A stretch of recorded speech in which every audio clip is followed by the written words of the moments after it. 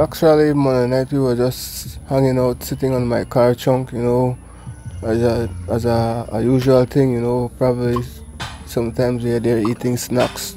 So we were just there sitting, eating chips and whatnot, and we have our back turned towards the street side. We're not actually the street side, but a way that, you know. So the guy came from nowhere and just opened fire at the crowd of us that was sitting on the car. And that's when my son got hit and the other guy got hit too. They rushed him to the hospital in Belmopan. Tell us about that and the sad outcome of it. Well, actually, we ended up to get a vehicle. My cousin, she ended up take us to Belmopan. All the way my son was talking and he was telling me he don't want to die. And he was speaking to me all the way to Belmopan, but the other guy was not much moving. But my son was talking all the way all the way to the hospital. In the hospital, he was still talking,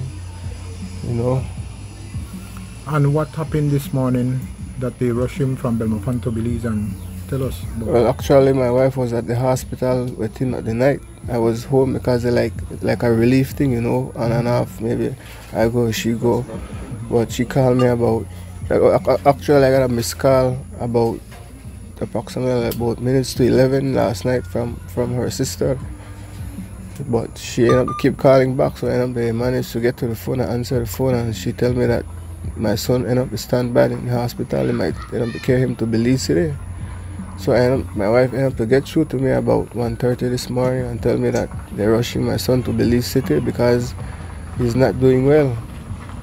So early this morning my aunt came to take me to Belize City, but when I reached about 8 miles, about 8 o'clock in the morning, they called and told me that my son has passed away.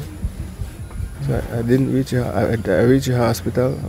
I noticed my son was already gone already. Well, man, I know you have people out there will know something, because this guy is actually walking on the street, and most of the houses on the street side. So I know some might see something, So if you know something, that could help, because it could be somebody else, it could be probably other family, daughter, son or something like that.